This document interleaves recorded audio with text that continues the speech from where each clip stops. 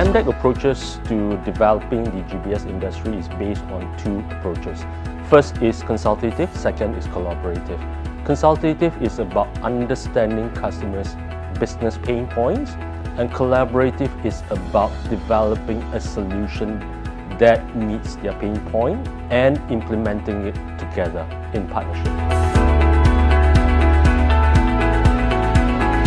Malaysia definitely offers various locations that is really matured for GBS industry. Each location offers different proposition. One location may offer proposition from industry standpoint, another location offers proposition from a livability standpoint, and while another one is based on proximity to another different location itself. So clearly all these locations offers different things to different investors.